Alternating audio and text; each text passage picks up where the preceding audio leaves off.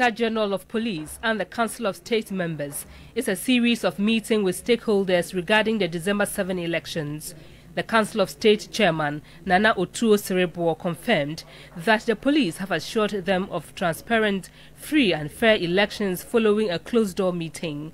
We are even more heartened to hear that there's now in place an elaborate program for the welfare of the staff of the police on election day.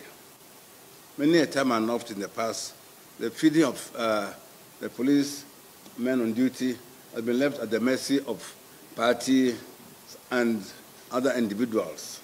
The IG informs us that, just as happened in the previous 3 by-elections, the men and officers on duty will be fed by the police themselves. We expect that this would go a long way to enhancing the neutrality of the police during the election day.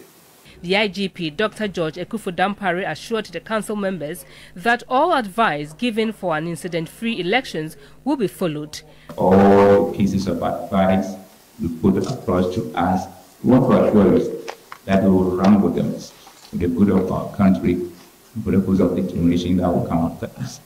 We are also happy that it will be the channel for us to continue to engage, and we want to assure you, as your children, we are always ready to lead you home. Briefing the media later, the Director of Public Affairs Directorate, ACP Grace Akrofi, stated that the police service is enhancing its readiness to the upcoming elections. The Ghana Police Service is ready to deliver the general election in a safe, secure environment where there is peace, security, law and order.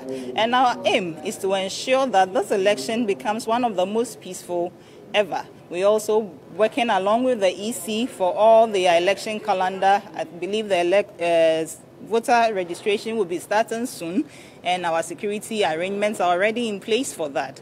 After the voter elections, we will be going into the printing phase of ballots. We have security arrangement for that. On the election itself, escort of ballot materials to ensure they arrive at the various voting destinations safely. We have made adequate preparations for that. On the election day, working together with our sister security agencies, with the police in the lead, we will make sure that every voter who goes out to vote is safe.